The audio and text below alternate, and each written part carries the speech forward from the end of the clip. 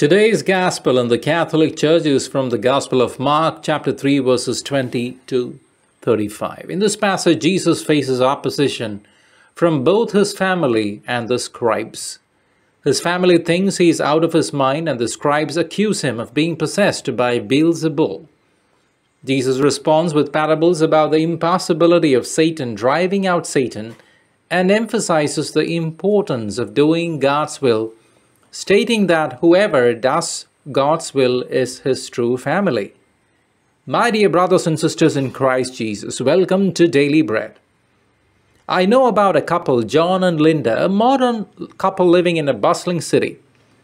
John grew up in a family of doctors, and it was expected that he would follow in their footsteps. However, John felt a different calling. He was passionate about social work and wanted to dedicate his life to helping the homeless. His family, particularly his father, thought he was out of his mind, arguing that he was throwing away a prestigious career. Linda, on the other hand, came from a family that valued wealth and status. Her decision to volunteer in underprivileged communities was met with scorn and disbelief by her own relatives, who could not understand why she would choose to work with the marginalized rather than pursue a high-paying job in the corporate world or in academia.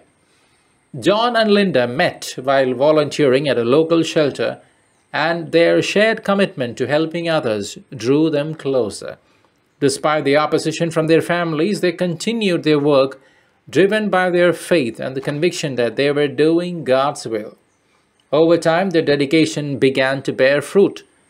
They established a community center that provided food, shelter, and support to those in need. The transformation they witnessed in the lives of the people they helped reinforced their belief in their mission. Gradually, even their families began to see the impact of their work and started to understand and respect their commitment. John and Linda's story mirrors the Gospel's message of today. They faced misunderstanding and opposition from those closest to them, just as Jesus did, yet they remained steadfast in their mission, prioritizing their commitment to doing God's will over familial expectations and societal norms.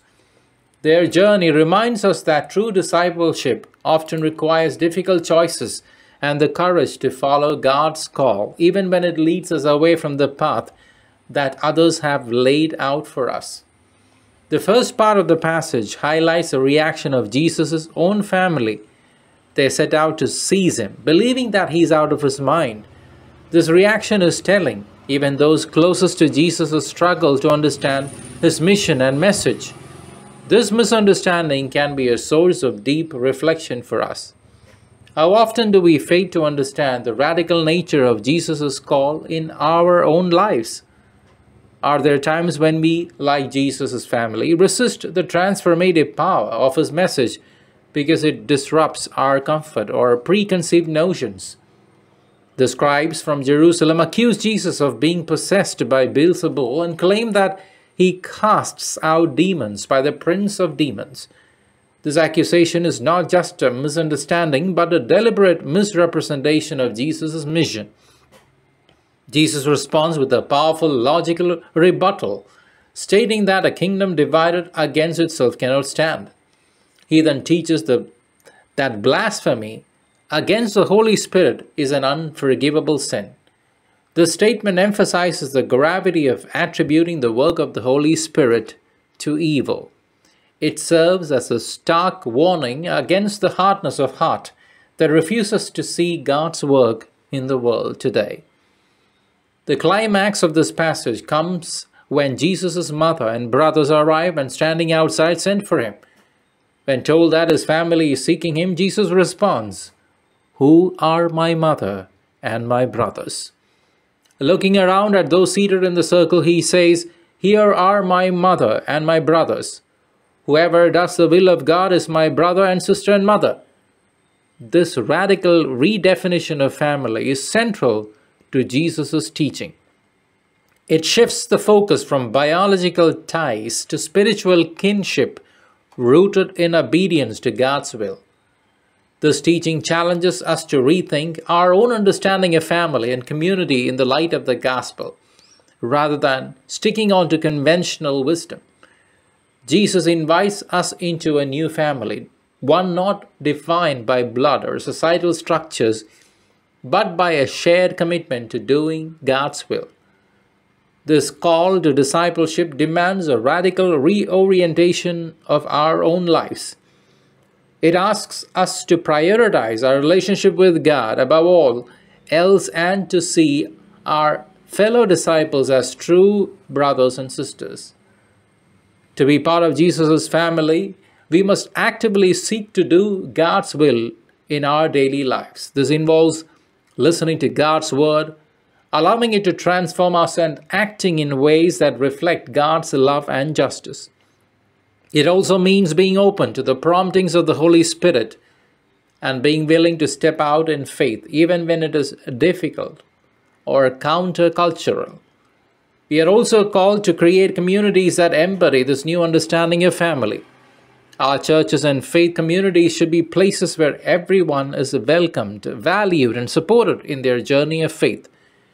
They should reflect the inclusive love of Jesus, who embraces all who seek to do the will of God.